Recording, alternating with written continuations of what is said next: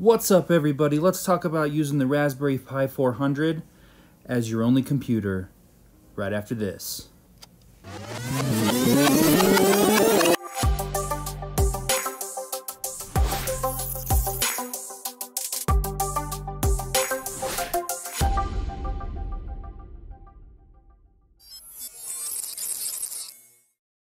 The Pi 400 can actually do a lot more than what most people think it can do or is capable of.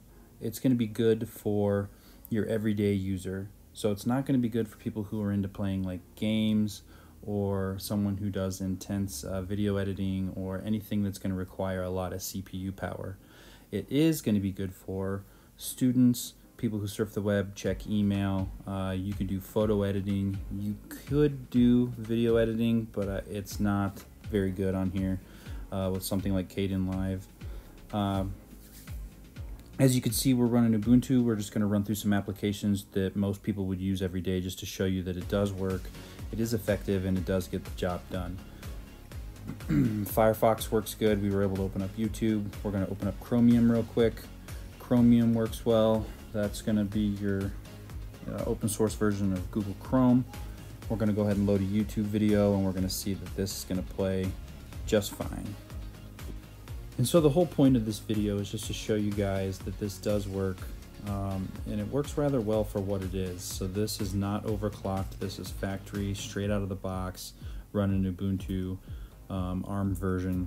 And every app that you would need is offered in the software store. There are other repositories that you can add and different things that you can download for this. We're going to cover a little bit of stuff in Ubuntu, and then we're going to switch over to Manjaro Linux and show you guys that you basically can get the same apps and everything runs the same there. And then we'll finish up with showing Twister OS.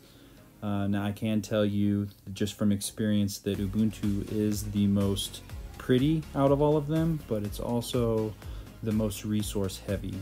So if you feel that when you watch this video that it's kind of laggy or to your liking, it's just too slow, you could overclock it, and that would help a little bit, but then at the same time, it might be better or more beneficial to go with a different distribution. Enough about that, let's get into it. So we just saw Thunderbird worked good. This is going to be LibreOffice Writer, which is just an alternative to Microsoft Word. And as you can see here, it works fine. There is absolutely no lag. It's feature rich. I actually also used this while trying to multitask with a couple different web browser tabs opened. I had no problems. Next, we're going to see Rhythmbox, and that's going to be an application that's going to allow you to play your personal collection of music if you're not into any of the streaming services like Spotify and so forth. Next, I just wanted to show you guys what the folder system looks like. So you have all the main stuff here, your documents, downloads, pictures, all that's going to be here. It's all going to function just like it would on Mac OS or any other desktop PC if you use Windows. The applications menu looks very elegant. It looks a lot like Launchpad does on Mac OS. As we can see here, LibreOffice, we're going to open that up real quick. So this is alternative to Microsoft Excel. It works well. I actually use this for myself personally without any issues. Real quick, let's take a look at the settings just to show you guys that even though this is an ARM distribution, it has all the settings and features that you'd be able to change on an x86 or full desktop version of Linux.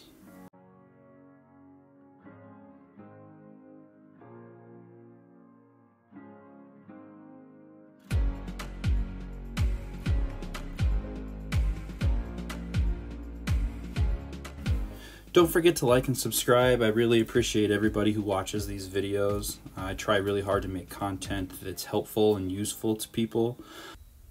Next up, we're going to change gears. We're going to switch over to Manjaro Linux and just show you, some applications running in that if you choose to use this operating system instead of Ubuntu.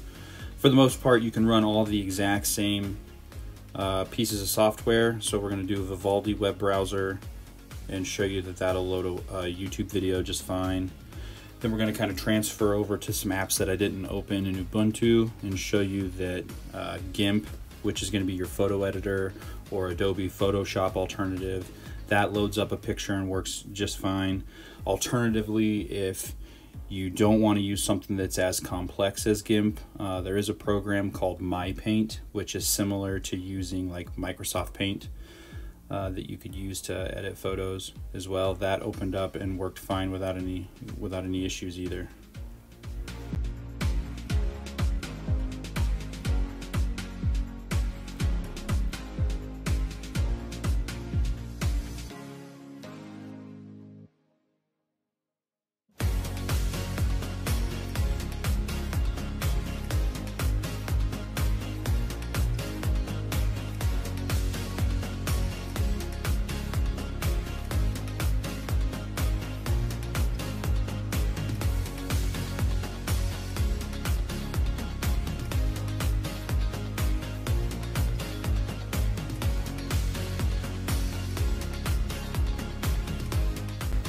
If you want to play any videos, I personally like VLC Media Player, so that's what we're going to load up here. We're just going to show you a 1080p trailer. It loads fine. There's no stuttering or frame loss. There are other video players that you can use. This is just the one that I happen to prefer. But for the purposes of the video, I just wanted to show you that the Pi 400 is capable of playing HD video without any stuttering or issues of that nature. Next up, I want to show you guys that you can use a webcam with this. So I just have a cheap webcam from Amazon hooked up to this. I can link that in the description below. As you can see here, it does work.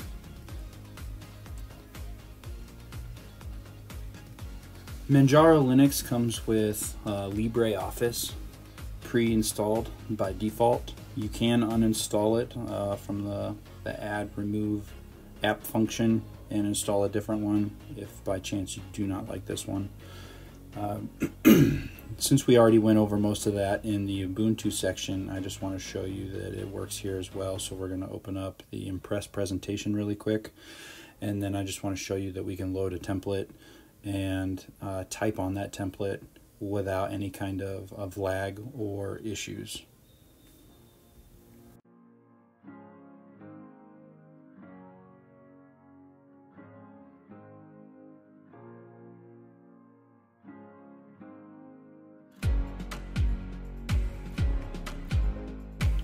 For anybody that likes to store or use ebooks on their computer, there's a piece of software called Calibre that will allow you to manage and read your ebooks on your computer.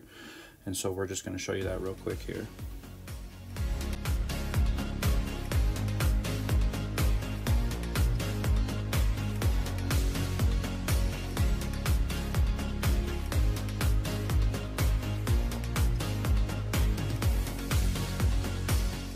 For all you coders out there, or maybe you're just a student taking classes that require you to code, there is a text editor available for this, and it is called Code.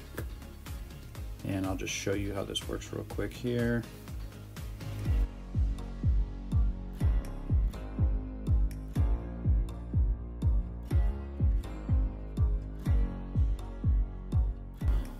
The add remove software function is really easy here. You can browse applications. This is where I installed all the stuff for this video. There's lots of other stuff available as well. If you work with vector images, you can use Inkscape. RetroArch will give you all your emulators. Shotwell is your photo manager. And then for anybody that needs kind of a pseudo FaceTime, iMessage replacement, Telegram is cross-platform. And you can do all of the same functionality as far as texting, and webcamming of sorts. Okay, from here we're going to switch over to Twister OS, and this is actually what we use for our Pi 400. And I just wanted to show you, it has a lot of really cool stuff that's right out of the box. So you're able to play some old PC games. You do need to own copies of all of these games in order to make them work, but you can play Duke Nukem 3D, Half-Life, Quake 1, and I just wanted to kind of show you a couple of these running. So we'll show Duke Nukem 3D here, windowed. When I try to play Duke Nukem 3D full screen, it is kind of laggy even with the resolution turned down, but if you play it in a window, even if you're trying to make the window a little bit bigger than what I have here, it plays absolutely fine, no issues. One thing worth mentioning is this is overclocked at 2.2 gigahertz, and you can see that in the upper right hand corner of the desktop. And that was only for Twister OS. So the previous two operating systems that we covered, we were running factory stock right out of the box.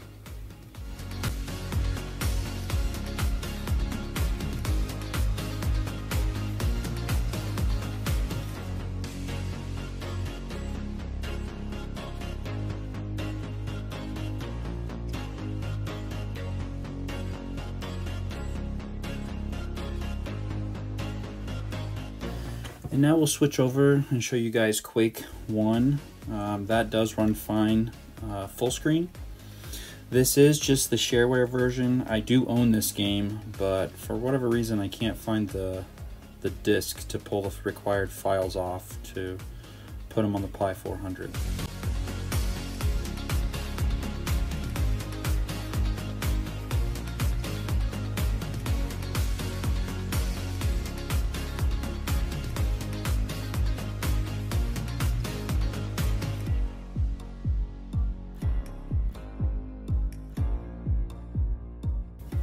Next, I just wanted to show everybody that if you're a student or you're teleworking for your job, that Zoom is available and that you can use that. So earlier I had that webcam from Amazon hooked up in the program Cheese just to show you that it worked, and it works perfectly fine here.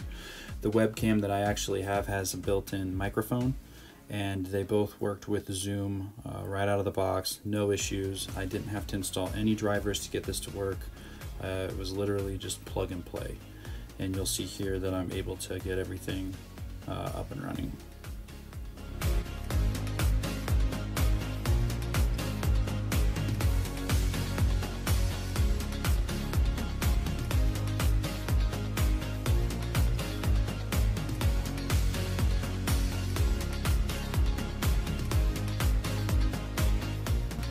Just to avoid any confusion here with Zoom, so I'm using my cell phone to be the host for the meeting, which you'll see here. That's the bottom picture right here that I'm waving at.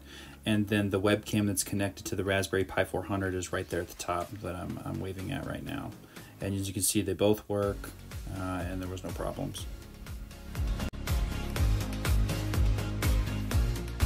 So the last thing I wanted to show you guys before we wrap this up is Twister OS allows you to change the theme, and all of these are built in. So whether you like Mac OS or Windows 10, or it doesn't matter, you have a bunch of different themes you can pick from, and it's as simple as just clicking on one. So for this, I'm just going to show you, we're currently using the Twister OS default theme, and we're going to switch it over to Nighthawk, which is going to give us like a Windows 10-esque look.